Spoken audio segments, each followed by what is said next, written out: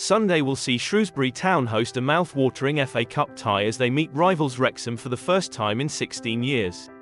The last time the two sides met in a derby was in a League Two fixture back in 2007 at Shrewsbury. That 3-0 win for Shrewsbury all but condemned Wrexham to relegation out of the Football League. Shrewsbury Town defender Tom Flanagan has taken a swipe at Wrexham ahead of the fixture on Sunday, insisting Shrewsbury Town need to make sure that everyone knows they are the League One side, amid all the outside attention surrounding Wrexham.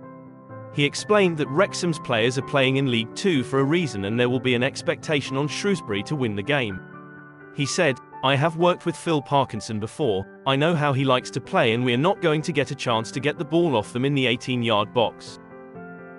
The ball will be in our half from the keeper or centre halves, they won't be passing from the back so our game plan will be different." Flanagan continued, "I am big on the respect thing between football clubs, but let's make sure it is known that they are a League Two team, they are coming here as a League Two team.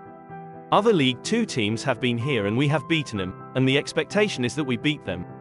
He acknowledged that Wrexham do have good players, but added, "It's like we have drawn a Premier League team and that is not the case, they were non-league last season."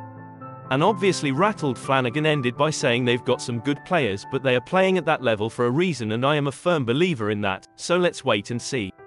Wrexham will be without Jacob Mendy who has joined the Gambia squad for their pre-Africa Cup of Nations training camp in Saudi Arabia.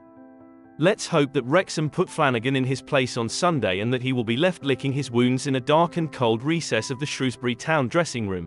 Thanks for watching and have a great day.